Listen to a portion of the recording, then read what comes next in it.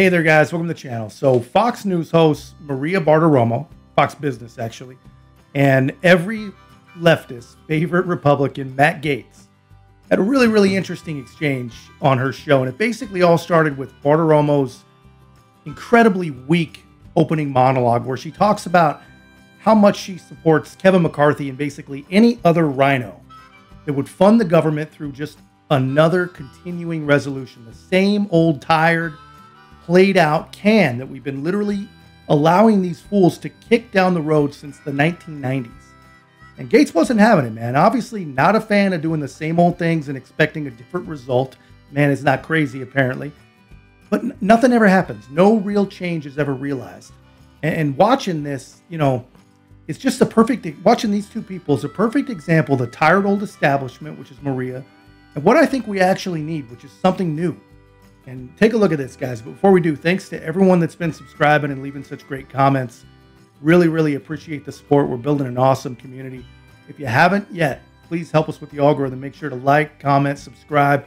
Most importantly, share the single subject spending bills. It's the only way to break the fever and liberate ourselves from this out of control spending. Well, he's doing the 4 bills next week. So because we're making him. Because we're making him. He's doing it. So to push now to blow up all of the wins that you all have had now. Which wins?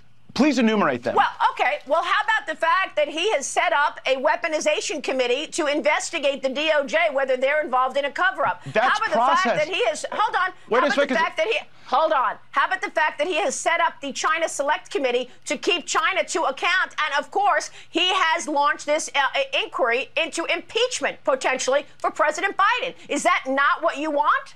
None of those things are deliverables. Those are steps in a process. Setting up a committee is an end unto itself, only in Washington, D.C. The American people demand results. Hold on, I'll let you talk, Maria. Okay, go ahead. These committees have done nothing to reduce inflation. They've done nothing to actually constrain the Biden government. We can set up committees and have hearings and yell at people, but at the end of the day, if we still send the check to fund a weaponized government, having a weaponization subcommittee is little relief to the American people. And if any of this was serious, we would be sending out subpoenas and compelling process the way the January 6th committee did. We should be operating like them. Instead, we're playing patty cake with the Bidens. We're allowing them to get away with it. And we're funding it. We're sending the money. If we were serious, use the power of the purse.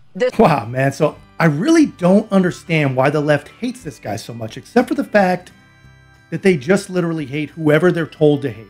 Whatever direction they get wound up and pointed, that's the direction they go. I get all that. We're used to that. But, you know, look, no one wants the government to be shut down.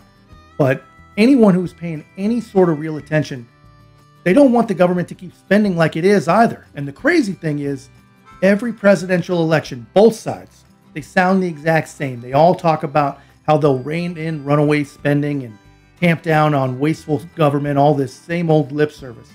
You know, they say it's not sustainable, and that is true.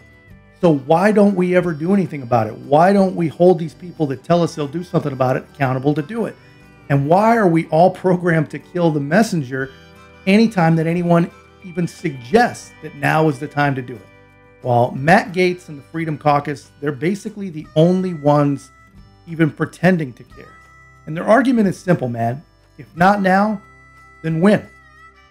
How can you not agree with that? And how can you not resonate with that?